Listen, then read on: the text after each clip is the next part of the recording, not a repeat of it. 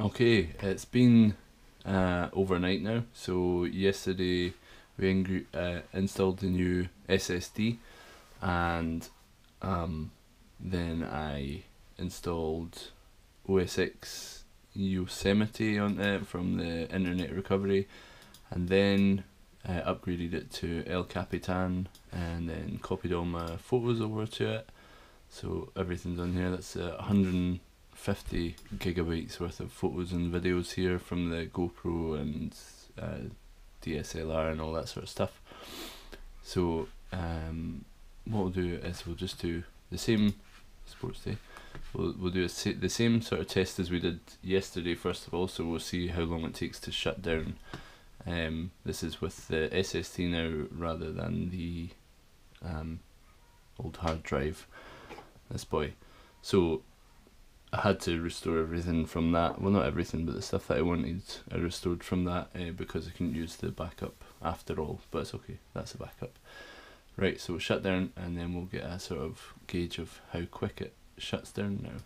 So this has been on all night and it's been downloading stuff, and this photo library's been syncing back from iCloud, so there's a lot more stuff on here now. We'll just have a wee look, see how much space we've got left.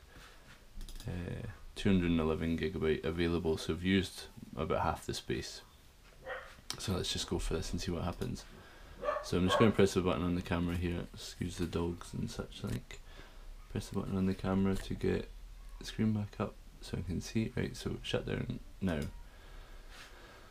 Oh yeah, right, don't reopen when we get back in, so we'll just wait. There we go, shut down. Right, so that was at 1 minute 50 on the video. We'll just see when it goes off. Right, that's it off. That took about 10 seconds, which is very quick. So now we don't need to do anything else, this is all fine. We will just go straight in and do the startup test to see how long it takes to start. So 2 minutes 20, there we go.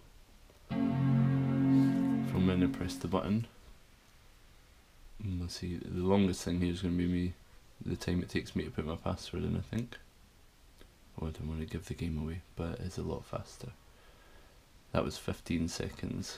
So I'll put my password in.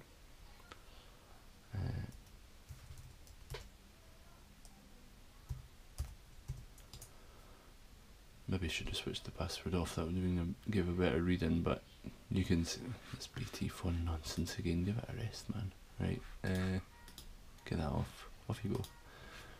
Right, that's gone now, and you can see we're ready to go. That's it, everything's ready.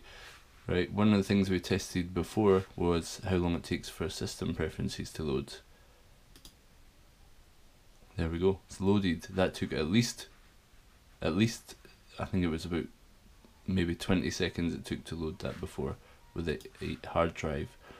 Now I think it just bounces just because it wants to do a bounce. It's loaded before that even happens.